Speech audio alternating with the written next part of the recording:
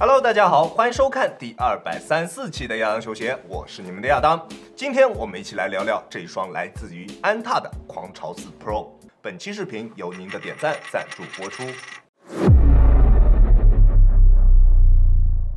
我们还是老样子，先来给这一双鞋的外观打一个分吧。要说安踏迄今为止推出的篮球鞋当中，哪一个鞋款的外观最为出色？我相信狂潮4一定榜上有名。而狂潮4 Pro 的整体外观跟狂潮4基本完全相同，狂潮4 Pro 依旧使用了全掌的氮气缓震科技，大底也依旧使用了水泥克星的橡胶大底，中底置入了前插式的大面积碳板，鞋面也改为了强度更高的 TPU 混纱材质，并且球鞋的外侧 TPU 键原来在前掌的3个凹槽改为了现在的2个。拿到这一双鞋之后，你能明显感觉到它比普通版本的狂潮要厚重不少，单只42.5码的重量也从原来狂潮4代的387克上升至了423克。狂潮4 Pro 基本上跟轻质就沾不上边了。而在实战方面，我们依旧还从它的大底开始说起。球鞋的大底依旧使用了全掌的水泥克星橡胶大底，不知道为什么现在的水泥克星不管是在抓地力还是耐磨方面的表现都不咋地。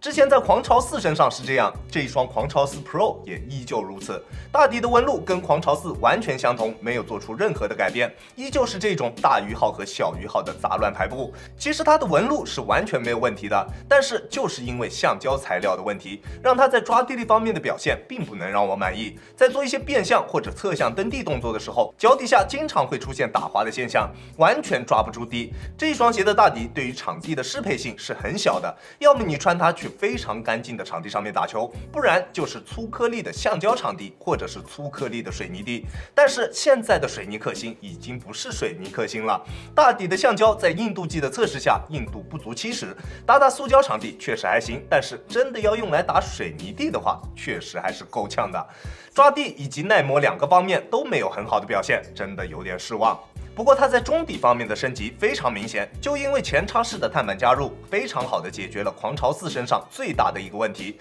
就是它前掌刚性过低的这一个问题。加入了这块大面积的碳板之后，这个问题在狂潮4 Pro 身上不复存在，并且狂潮4前掌不合理的自然弯折点，也让大家在穿着实战的时候会导致外侧足弓酸痛的这个问题，也因为球鞋外侧 TPU 的造型改变以及中底前插的碳板加入得到了改善。狂潮4 Pro 的自然弯折点是比较合理的，这一点大家可以放心。而中底的全掌氮气也因为球鞋外包的 TPU 材料在硬度方面的提升，以及中底材料调教的变化，在穿着实战的过程中，你能明显感觉到它的中底缓震材料是明显比狂潮4普通版要韧一些的。在缓震方面的表现依旧出色，我180斤的体重，即使单纯用脚后跟着地，也完全不会有震脚的感觉出现，并且狂潮4 Pro 的前掌厚度比较贴地，场地感表现十分出色，加上它偏韧的中底缓震材料，在突破的过程中，中底不会有丝毫的泄力感出现，就是它那拉胯的抓地表现，白白浪费了这一双鞋身上出色的反应性以及场地感，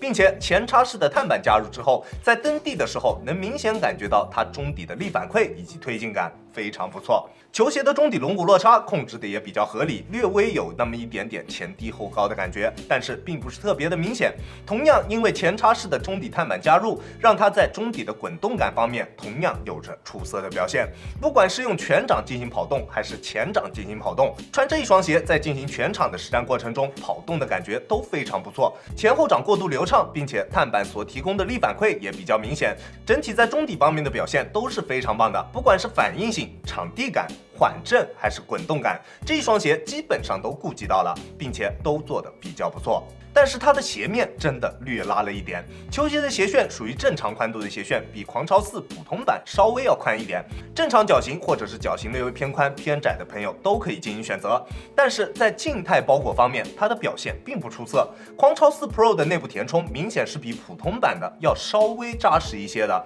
但是它的鞋面比较生硬，在系紧鞋带之后，脚在鞋内的每一个位置好像都有那么一点点空落落的感觉，没有很好的包裹感受。而且一旦开始实战，这一双鞋在包裹方面的不足就会一下子全都暴露出来。在横向的锁定方面是没有问题的，在做侧向蹬地或者是变向动作的时候，脚在鞋内不会出现明显的位移，但是在发力突破或者跑动的过程中，你就能明显感觉到它在中足部位的锁定做的并不是特别出色。即使把鞋带系得再紧，在发力突破的时候，它的中底依旧会出现与双脚分离的情况，这时候你的足底筋膜就会产生更多的拉扯，所以你穿这一双鞋时间久了之后，你的足弓会感觉到非常明显的疲惫感，这一点真的有点难受。不过随着穿着时间的上升，它的鞋面会慢慢变软一些，与双脚的贴合度也会慢慢变高，足弓的拉扯感也会慢慢的下降，但是并不会完全消失。它的包裹体验虽然会有所提升，但是到不了优秀的这一个水准，